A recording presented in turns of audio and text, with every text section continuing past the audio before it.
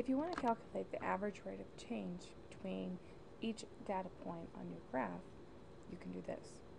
So I have values for what would be on my x-axis, and I have values for what would be on my y-axis. So I'm actually going to come down to this second box under the average rate of change column. I'm going to enter in the equal sign. Then I'm going to click on a bracket, and I'm going to do first my y, 2, which is going to be this value, minus my y1 value, close the bracket, and I'm going to divide that by my x2 value minus my x1 value. Close the bracket and hit enter.